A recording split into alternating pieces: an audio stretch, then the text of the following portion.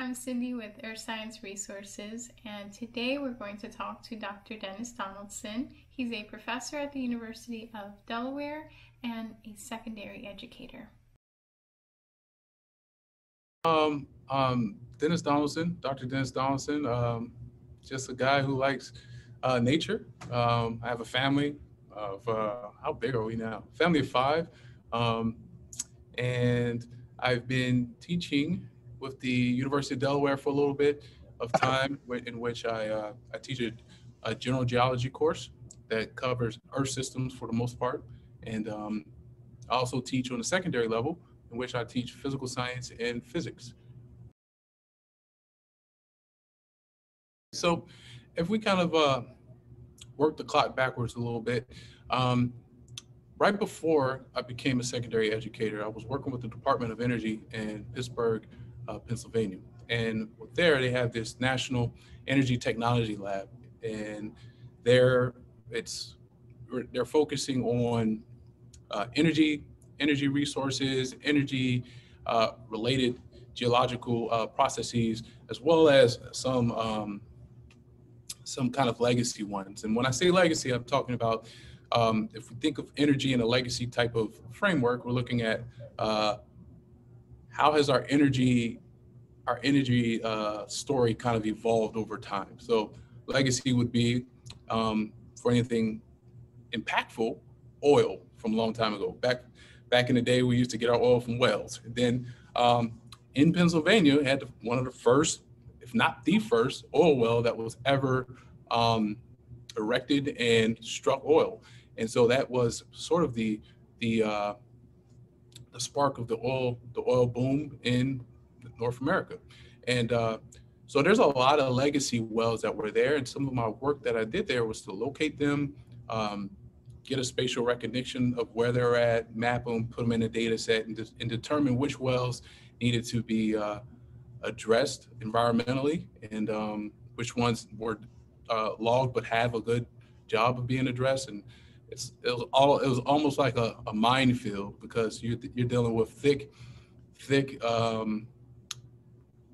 vegetation and a decent topography of not, you're talking about the Appalachians. So it's like you're just running around these state parks looking for wells. So it was exciting, but you know, it was part of the work that I did there. And then prior to that, I was a graduate student, of course, at Louisiana State University. And of course, that's where I met you. And we shared our co-advisor, or we shared the same advisor, Alex Webb. And there I worked with structural geology of the Northwest Himalayas. And I'm not going to bore you with the details of my research, but had some great times in Northwest India and in the Himalayas that exist there, and did some good structural mapping, structural work there. And prior to that, I was just a physics student in undergrad at Virginia State University. So it's a funny story where we talk about how chance works. I was introduced to Louisiana State University because of a colleague of mine in the physics department saw a pamphlet sitting on a table. I was leaving a class, and there was a pamphlet sitting on the table that was kind of promoting a program at Louisiana State for minorities. And I was like, well, let me just reach out to these folks. I got accepted to the program, and that was it ever since. I was like, so we're working back.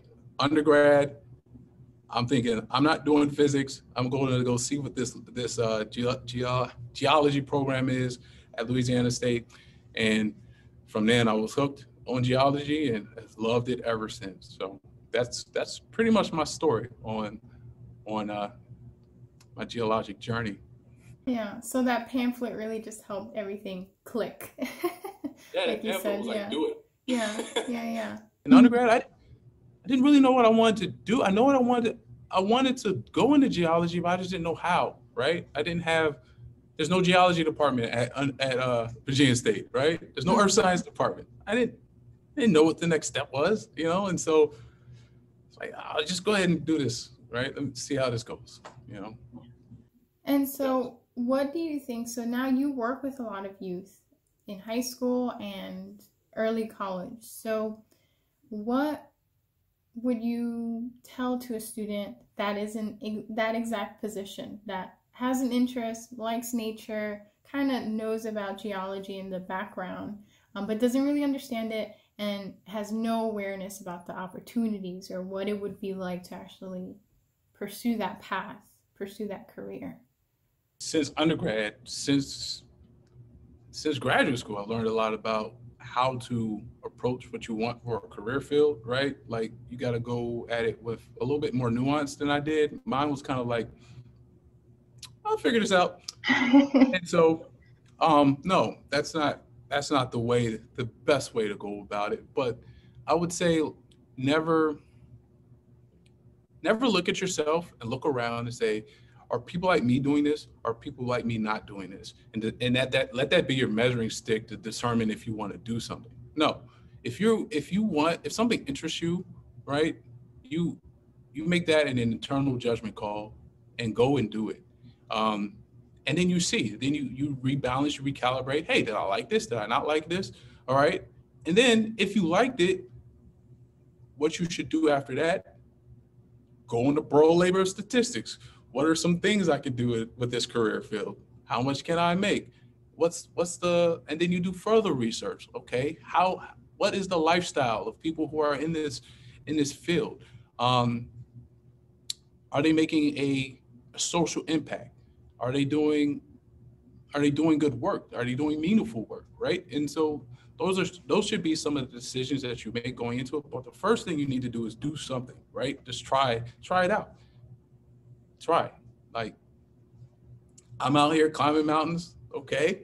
I like it though. Right. So I can't see myself not doing that, not having that as a facet of my life anymore. It has to be. Right. I took a trip just to tell you how this can impact a student, right? Sometimes we need to decompress, right? We need to reset, especially in these times we're dealing with, right? So I was like, man, I haven't been camping. I haven't done this. I gotta go. So I just drove up to the Adirondacks and spent like a weekend by myself. I was like, all right, I'm gonna go climb this, go climb that. Let me go get a topographic map and then kind of like see what's the safest way to get back home to my kids, right? So, because you want to make sure you're not going down anything too sketchy, right? And so, but those are the things that now I can attribute to me finding something that I love, right? And so, you're never going to find what you love if you don't go looking. You gotta go look. So hopefully I answered your question. Yeah, no, and great insight. Yeah, that's great. Thank you.